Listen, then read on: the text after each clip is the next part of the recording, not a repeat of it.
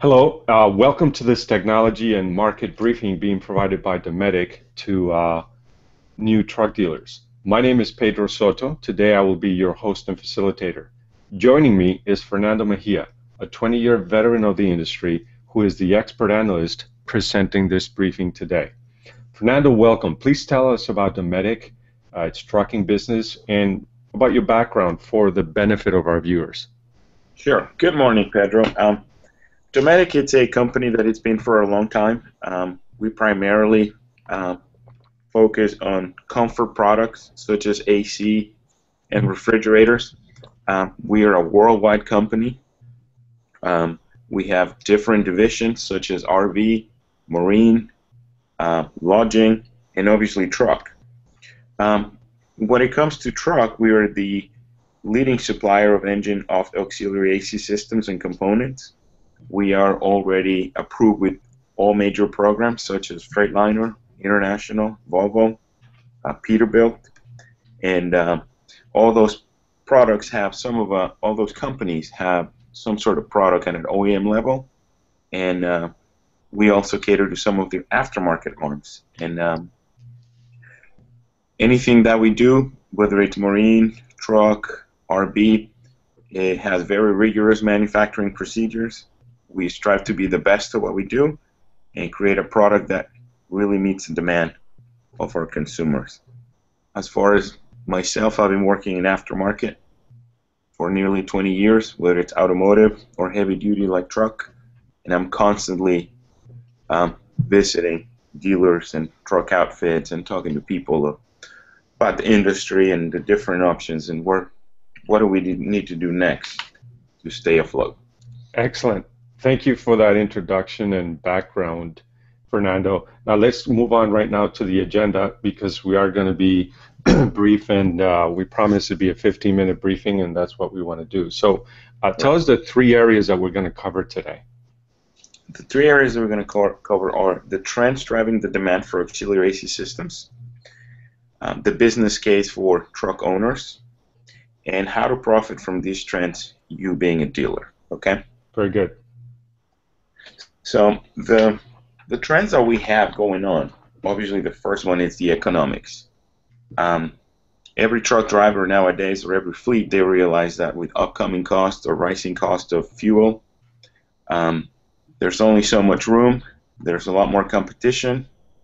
There's not enough drivers out there. So it makes it think of, really be frugal and really make proper use of their money. The other part that we have is the regulatory part.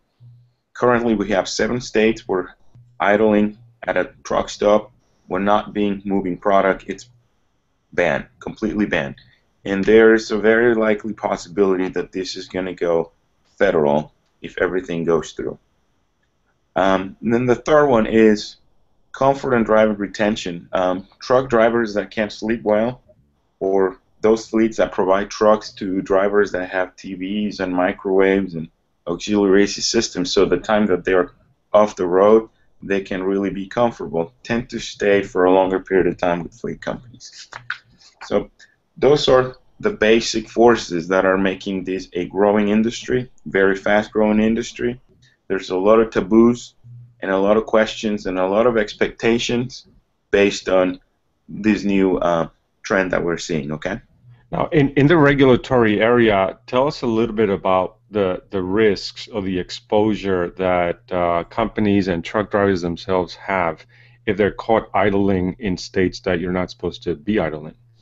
One of the main changes that it's being faced right now by the Department of Transportation is, in the past, whoever the truck owner was, if the truck was not 100% legal or was not meeting the specs or the regulations, the fine traditionally would go to the business owner, to the fleet, to the third party. So truck drivers were very loose, they just wanted to get moving. Now, the FDOT, it's imposing the fines directly to the drivers and tagging them to their licenses. So that's making the drivers not want to risk their licenses and making sure the trucks are 100%. The second part of it is states like California, that we know they're the most rigorous, If you are stopped at a truck stop, they have agents at the moment because they're being very hard on it. They'll give you 15 minutes, and then they'll show up and say, you've been running for more than 15 minutes. This is against the law. This is your first warning. Here's $500 fine. Second fine, I think it goes up to 1,500, and more than second, it's up to the officer that it's imposing the fine. He might be able to um, take care of, withhold the truck. Wow. So they're getting serious. They really want to reduce the emissions and force truck drivers to not idle when they're stopping. Excellent. Now you've mentioned an example in the area of comfort and driver retention. One of the carriers out there, I think it was Consolidated or I don't remember what. They're Yeah. actually using this as a recruiting tactic. Please share with us.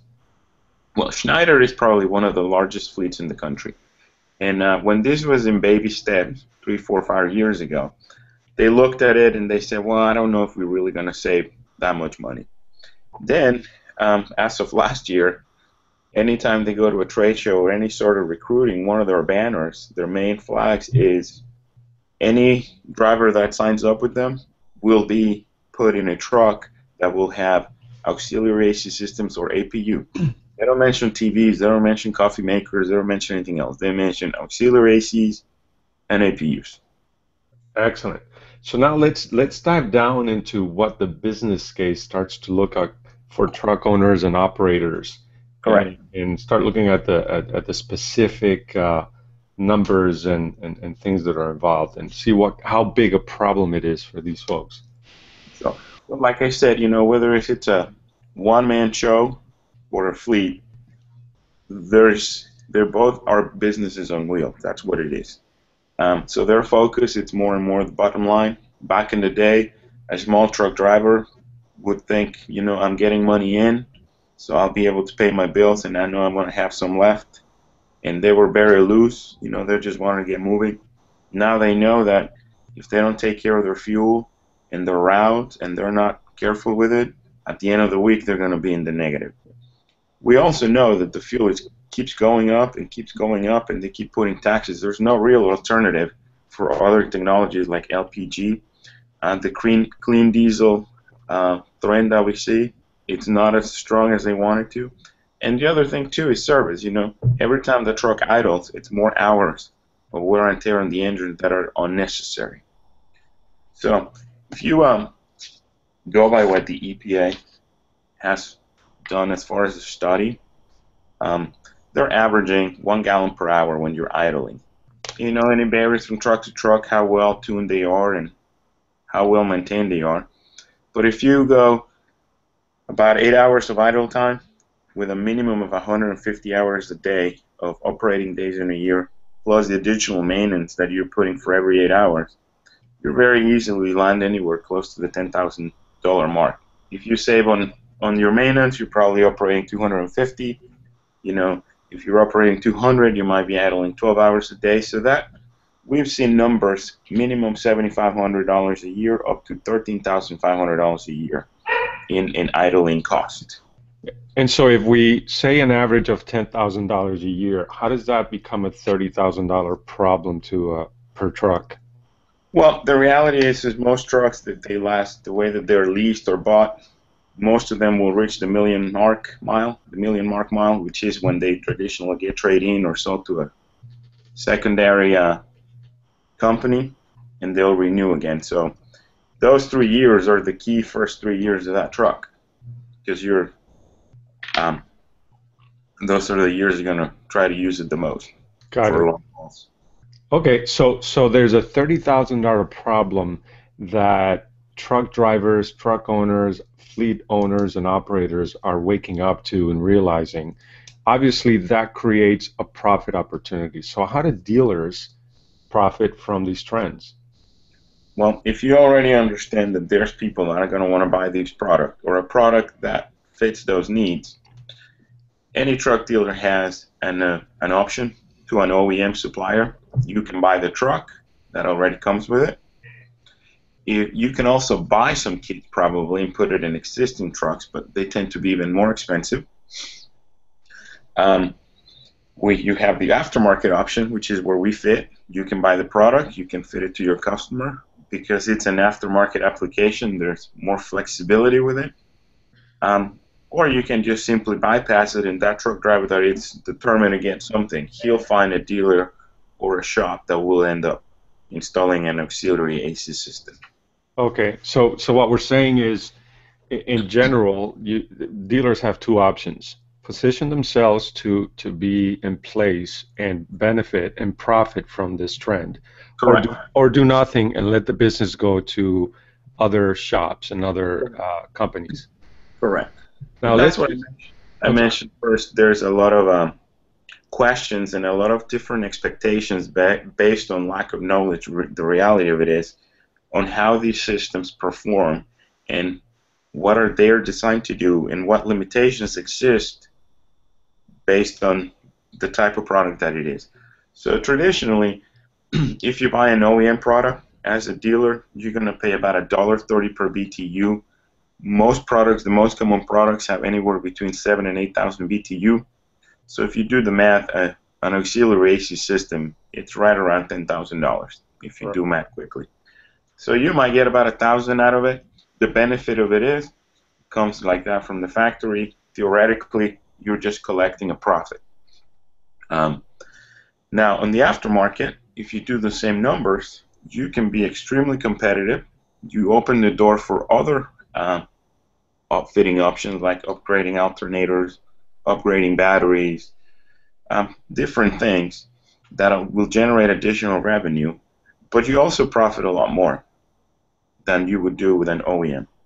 The main challenge for most dealers is, like I say, they don't know the difference. They don't know there's options. So there's this big stigma, or there's big fear that these AC systems are complicated, that are difficult, that they don't work as well. But the reality of it is, in the case of our product, it's very simple to install. It has very good performance. We have a service network nationwide that could service the truck, whether it's at the dealer that they bought it or anywhere in the U.S. and Canada that they're driving. So it really, once you see the numbers by numbers, it makes no sense to continue to buy the OEM, especially when you're trying to displace trucks. excellent. So there's a greater profit going aftermarket, and in the case of Dometic, you have a very solid product that has a very strong warranty, and it's very strong because we know how good a product it is. As long as it's been in the market, I understand you really have had no warranty claims on it so far, right? We have had warranty claims, but the amount of warranty claims versus the product that we produce on a yearly basis, it's minimum. It's very, very minimum. Very good. And so now I know that Dometic has put together, and you and your team have put together a very attractive program that basically makes it a no-brainer for an interested dealer. Why don't you go ahead and tell us about it, and we'll start wrapping up. This is the way the program works. This is a no-risk program. It's available only to 30 companies. The way the program works is you place an order for the product. You don't pay any money out of pocket. Once you receive the product, our team is going to show up at your dealer. They're going to train your counter people, your sales people, on how the product works, what are the options, how it works, how to compete with other options that are out there. We'll also train your installers how to put the system in. You don't need to have a master AC technician. You don't need to have a certified technician per se. Any technician that works at your shops consistently will be able to install this product in any truck that's out there. Once you've gone through the whole product training, we allowed you to market it, try to get some sales out of it. If by the end of this year you return with 0 sales, you send us our unit back, we give you a thank you, and we move on, and you move on. So there's basically no risk. Okay, and how can they possibly end up getting the demo unit for free based on the sales, right? There's You gotta send an application. We're gonna review because we have a large ground to cover. Once we get the application, we'll contact you. We'll give you more details of the product. It will be a secondary webinar. And at the end of it, if you still want to continue to go forward, we'll be shipping your unit. Okay, very good. So we're coming up here on the end. If you have any questions, feel free to type them into the chat section here on the right hand of your screen. In the meantime, I want to also direct your attention. In the lower right hand of your screen, you'll see a yellow button that says Get Started. You can apply today, and remember, there's no obligation. By you applying today, you're basically telling us, hey, I'm interested in discussing this further. I understand there's no obligation. And likewise, it isn't guaranteed that you will have a spot in this introductory program. It's at the discretion of Dometic based on a whole bunch of factors that we will share with you. In subsequent briefings, you will learn more about the product line and the benefits of going with Dometic versus all the other options. For today, we certainly invite you to click on the Get Started button and basically leave us your contact information so that we know you have further interest to speak with Fernando or someone from his team, and we'll follow up with you. No pressure, no obligation. We certainly welcome your interest, and there are only 30 spots in the program. We have well over 3,000 to 4,000 qualified dealer service stations out there from all the brands. So it's on a first come, first served basis. It may fill up in the next couple of weeks. It may take us a little longer to do that, but we will fill it up. So at this time, I don't see any questions coming in, and we did want to stick to our 15-minute. Fernando, is there anything you want to say in closing? No, just thanks everybody for coming, and if there's any questions, please go ahead, send them in, send them with your application, and we'll be more than glad to address them properly. Excellent. Thank you for your time today, Fernando, and to our viewers, thank you for your time as well. All the best.